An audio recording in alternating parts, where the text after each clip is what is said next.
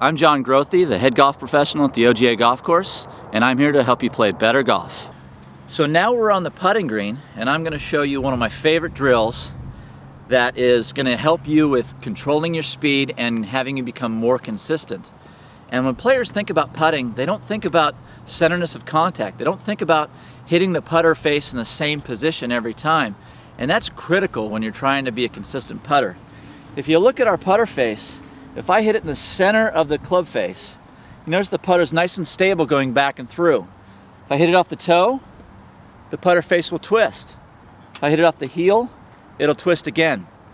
So think about this from a consistency standpoint with your driver or with your iron. Center of the club face is going to give you the best trajectory, the best repeatable shot, and one that goes the furthest. Same thing in putting. Even though we're putting slower and the putter face is moving at a slower speed, we still need to control those types of launch conditions to get the best shot.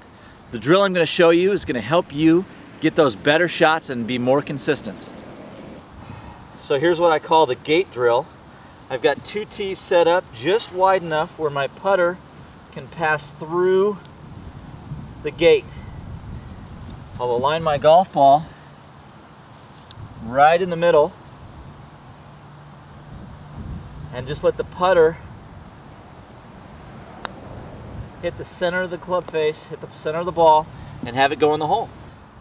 So I can even do this drill where I don't even have a golf ball, just simply passing the putter through those tees,